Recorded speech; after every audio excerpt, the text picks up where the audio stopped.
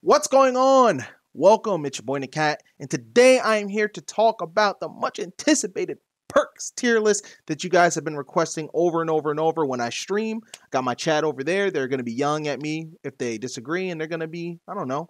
What do you guys do when you agree? You guys can let them know in the chat. But yeah, so essentially I'm going to be going over what perks are a must-have, what perks are the strongest right now. Maybe in the future I can do like a tier list catered to specific characters, you know what I mean? Like, these are the perks you run on Wonder Woman. These are the perks you run on Bugs Bunny. You guys will have to let me know if you're interested in that in the comment section below. Now, without further ado, let's get into this. So, off rip, one of the perks that I think is a must-have currently for most of the characters in the game is triple jump. Your team receives an extra jump after hitting an enemy while in the air, but of course, when stacked, always have an extra jump if your ally also selects this perk. So, why this is so good is because with this, you are literally able to always have a way to extend combos, or of course, if you're in a dire position and you need to get out of it, you can always have an extra jump to relieve that pressure in disadvantaged state. So in my opinion, triple jump is excellent. Extends combos, helps you out in tough spots. I really don't see why there's no reason to have it unless your character just does not have the ability to kill vertically, or you already have busted ways of getting out of disadvantaged state. I'm looking at Bugs Bunny, of course. But they run triple jump anyway, because why not? It's a must-have, and it's one of those must-have perks, I feel. You know how some certain perks, like in the last build, how it was basically Ignite, Gray Health, Ice, that were just running everything, and projectile meta was so prevalent?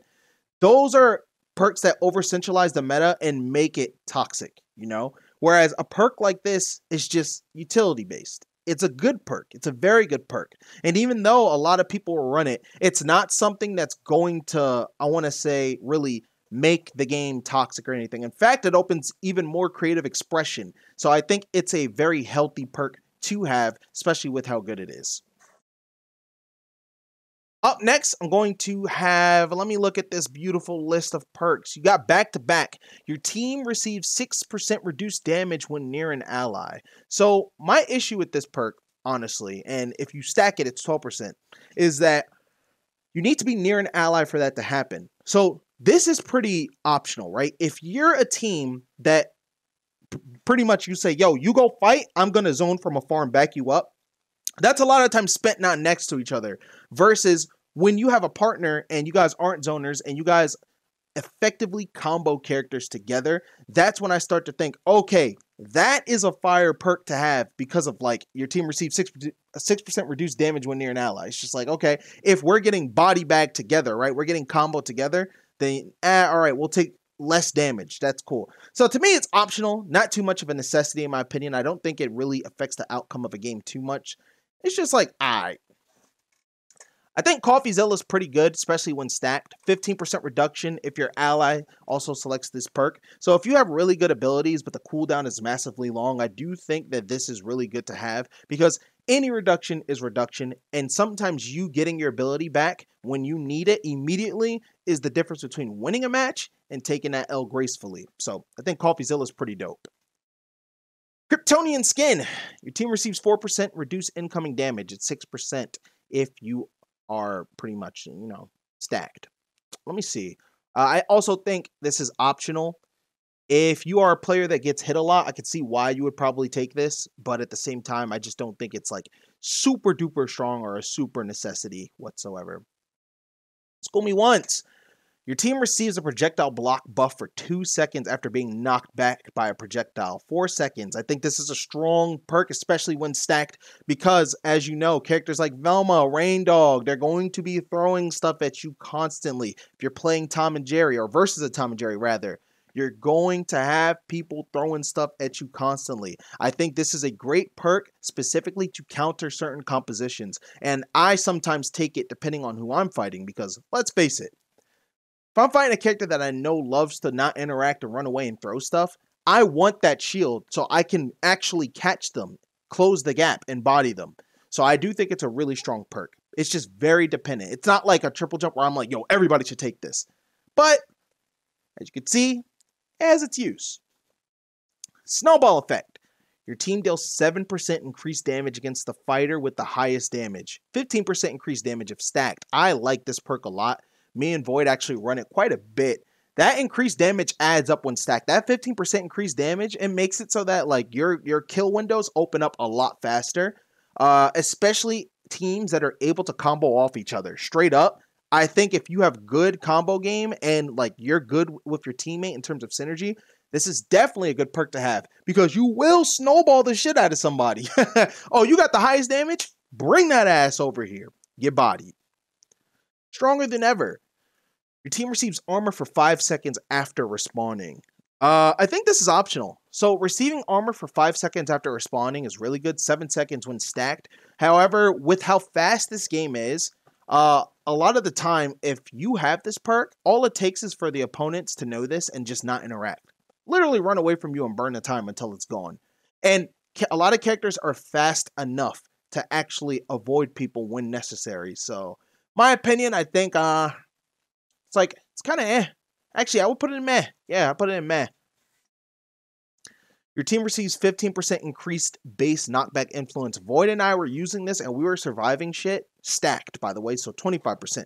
We were surviving shit that we just were certain, yo, we're dead. We're dead. I actually think still right now that this is a sleeper perk. I think a lot of people don't actually recognize just how much that is. So I actually do believe in this perk being really strong. The purest of motivations. Your team deals 15% increased damage for 10 seconds after an ally is wrung out. 15 seconds if stacked. Definitely think optional. Once an enemy is wrung out, I think this is like a skill-based perk. If you're really good, then you can pretty much chain someone down, even if they're trying to get away from you. But like they're gonna spawn center stage, so you have to go there, chase them. It's just like, oh, okay, are you good at catching them? Yeah. No? Okay, then don't use this. Collateral damage. Your team deals 1 additional damage when knocked back. Enemies collide with a wall or floor. Man. I don't see why I would ever use that. Make it rain dog. Really strong. I think this is a must-have if your team is like super fixated on zoning. I think it's really good.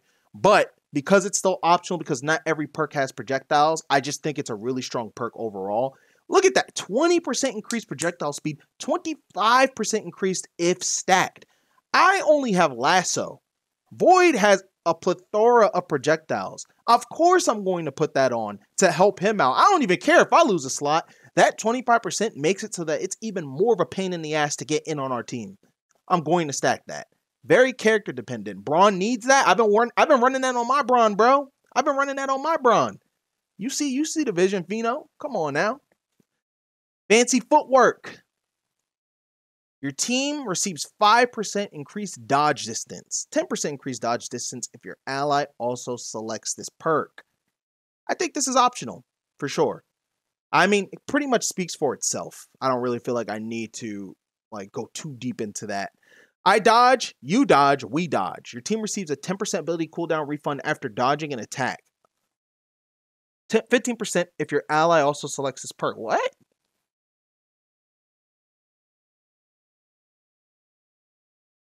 I've never used that. This is my first time really reading that too. Hold on. This might be better than CoffeeZilla, because you dodge a lot in this game. Yo. I'm going to be looking into this. Percussive punch power. Your team deals 5% increased damage with attacks that knock back enemies horizontally. Oh, I think these are like... These ones, like 10% increased damage. So this is vertical, this is horizontal. I think these are actually really strong. I think they're solid. They're like solid go-to perks, especially like towards the early game where you can't really afford a lot of the perks. I think these are just pretty conventional good perks. Not too much to actually say about them. They pretty much speak for themselves on why they would be useful. Wildcat Brawler. Your team deals 5% increased damage with melee attacks on the ground. I put this as optional because a lot of this game's combat is... aerial, like you're in the air. So because this is based off of being on the ground, I think it's just an optional perk. Honestly, it could even fall into meh. It's my opinion. Absorb and Go. Your team receives a 7% ability cooldown refund after being knocked back by a projectile. So 15% refund if you like. So against, I want to say it's optional because if you know you're not good at dodging and you're going to be getting hit a lot by projectiles, then sure, you can reward yourself for that. The issue is that you literally have to get punished to get the reward off of this perk. Feel me? You need to get hit.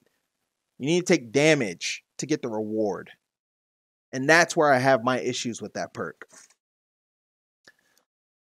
Boundless Energy. Your team receives 10% faster dodge and vulnerability recharge. 20%. That's optional. It's okay. Gravity Manipulation. Your team receives 10% increased fall speed. Oh, this is good. So it's an optional, but I think this is good if you need to reset faster to the ground to get your resources back to start doing more damage and extending combos. Like straight up, I think that's pretty useful, honestly. I think that's pretty useful. But it's like more on the optional side of things. Retaliation Ready. Your team grants allies 3 gray health for 3 seconds after knocking back enemies with projectiles for gray health when stacked. It's funny because, honestly, this was one of the perks that was pretty much running shit last build. So to see that it got knocked down so much is pretty cool. I think it's definitely an optional pick. I don't see it that much anymore, but I think that this is a perk that you can't make too good because if you do, everybody's going to use it. And it's going to be the toxic kind of must-have, not the healthy kind of must-have. So let's just get that squared away real fast. Hit them while they're down. Your team deals 5% increased damage when hitting debuffed enemies. 10% increase stacked. Depends. Very optional. If your team is focused on zoning, then of course, like, they're gonna get hit by debuffs, especially if you're like fighting a Velma, right? She can debuff the hell out of you. Then it's like, oh, okay, yeah, let's run this because then we can do more damage. But other than that, it's just like, Ice beats you. The same spiel as our Retaliation Ready. And then I'll even throw Ignite up here as well because Ice to beat you. Your team's projectile deals 1 stack of ice. They knock enemies back 2 stacks if it's two of you have it. That's Flammable Dock. For 3 seconds after knocking back an enemy with a projectile, you can hit them with a melee attack to ignite them for 1 second, 2 seconds if stacked. So that doesn't do as much ignite damage anymore. They're just optional. They're not meh. They're just like, there's better perks. There's better perks now. And I like that because those were really toxic before. Second Wing Beneath Your Wings. Your team refreshes air special attacks after ringing out an enemy. I don't think I see people use this too much, but when I do see it, I see them make good use of it. Personally, I can't see myself ever using it, but it is nice to get your resources back if you confirm a kill, meaning that you're able to go a lot deeper and risk a lot more, but you have to be certain that you're going to kill someone. Static Electricity. After allies move on the ground for 4 seconds, their next projectile applies shocked to enemies. Leaving the ground restarts the timer.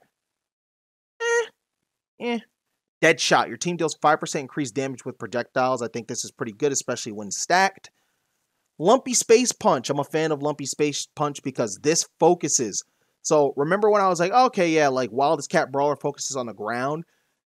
You deal 5 increased damage with melee attacks in the air, 10% increased damage when stacked. I think that's actually pretty damn good.